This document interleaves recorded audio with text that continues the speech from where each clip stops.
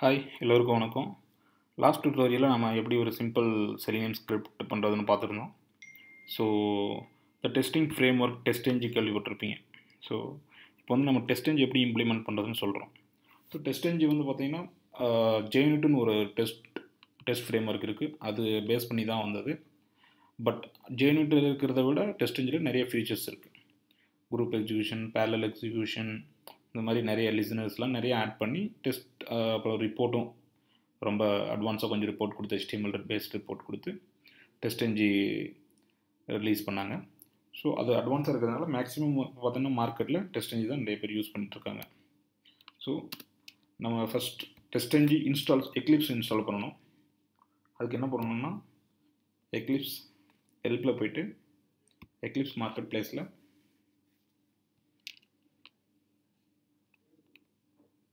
Launch பண்ணுங்கள். Once market place launch ஆனதும் இந்த ஃபைன்ன்ற பிளேஸ், ஸோ இங்கே வந்து TestNG சர்ச் பண்ணணும். TestNG சர்ச் பண்ணிங்கன்னா உங்களுக்கு ஒரே ஒரு சஜஷன் மட்டும் காட்டும், TestNG ஃபார் எக்லிப்ஸ்னு சொல்லிட்டு. வெயிட் பண்ணுங்கள், லோட் ஆகிட்டு இருக்கு. இது கொஞ்சம் டைம் எடுத்துக்கும். பிகாஸ் இருக்கிற எல்லா ரெபாசிட்டரியும் தேடி ரிசல்ட் கொடுக்கும். So TestNG for Eclipse. So நான் ஆல்ரெடி இன்ஸ்டால் பண்ணிட்டேன். ஸோ நீங்கள் ஃபஸ்ட் டைம் இன்ஸ்டால் பண்ணும்போது எக்லிப்ஸ் ரீஸ்டார்ட் பண்ண சொல்லும். ரீஸ்டார்ட் பண்ணிவிடுங்க. ரீஸ்டார்ட் பண்ணிட்ட அப்புறம்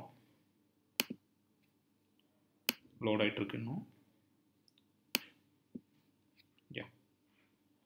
இன்ஸ்டால் பண்ணிவிட்டு ரீஸ்டார்ட் பண்ணிடுங்க.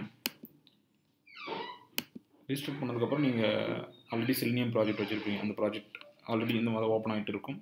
ஸோ ப்ராஜெக்ட் ரைட் கிளிக் பண்ணிவிட்டு ப்ராப்பர்ட்டிஸில் போயிட்டு ஜாவா பில்ட் பாத்தில் ஆட் லைப்ரரி TestNG கிளிக் பண்ணி next finish.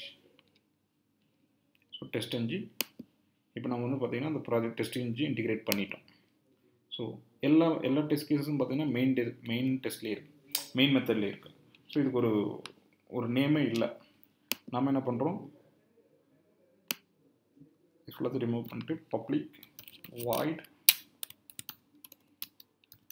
login test. But இப்போ ரைட் கிளிக் பண்ணிங்கன்னா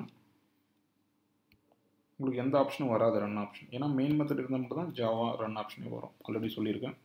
ஸோ நம்ம TestNG integrate பண்ணியிருக்கிறதுனால so டெஸ்ட்ன்ற annotation use பண்ணணும். ஸோ இது ஒரு எரர் காட்டுது. இம்போர்ட் TestNG அனோட்டேஷன் இம்போர்ட் பண்ண சொல்லும். ஓகே, ஸோ இப்போ நீங்கள் போனீங்கன்னா TestNG டெஸ்ட் அவைலபிள் இருக்கும். ஜஸ்ட் ரன் பண்ணுங்கள்.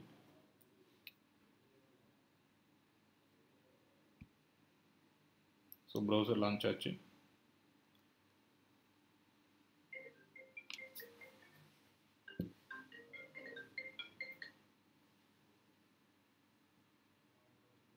லாகின் ஆச்சு.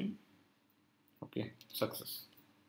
ஸோ இப்போ எக்லிப்ஸில் போனீங்கன்னா உங்களுக்கு இன்னொரு புதுசு ஒரு டேப் ஓப்பன் ஆகிருக்கும் TestNG ரன் பண்ணுறதுனால.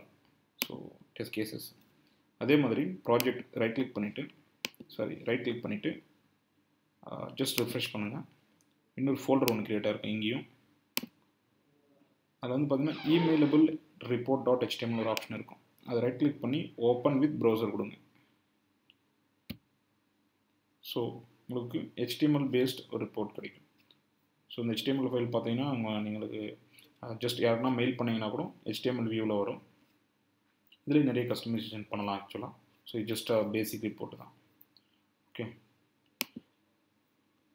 ஐ திங்க் இப்போ TestNG எப்படி இன்ஸ்டால் பண்ணுறது, அந்த டெஸ்ட் அனோட்டேஷன் எப்படி யூஸ் பண்ணுறதுன்னு சொல்லியிருக்கேன். ஸோ நெக்ஸ்ட் டுட்டோரியலில் நம்ம இன்னும் நிறைய அனோட்டேஷன் யூஸ் பண்ணுவோம். அப்புறம் இந்த சிங்கிள் டெஸ்ட்டை எப்படி ஸ்ப்ளிட் பண்ணுறது, செட்டப் தனியாக, டியர் டவுன் தனியாக எப்படி ஸ்ப்ளிட் பண்ணுறது, இதெல்லாம் நெக்ஸ்ட் வீடியோவில் பார்ப்போம். ஓகே, ஸோ ஏதாவது டவுட் இருந்தால் கமெண்ட்ஸில் போடுங்க. கண்டிப்பாக சப்போர்ட் பண்ணுறேன். அப்படியே சேனல் சப்ஸ்கிரைப் பண்ணிக்கோங்க. உங்களுக்கு ஃபியூச்சர்ஸில் வர நியூ வீடியோஸ் எல்லாமே உங்களோட மெயிலுக்கு வந்துடும்.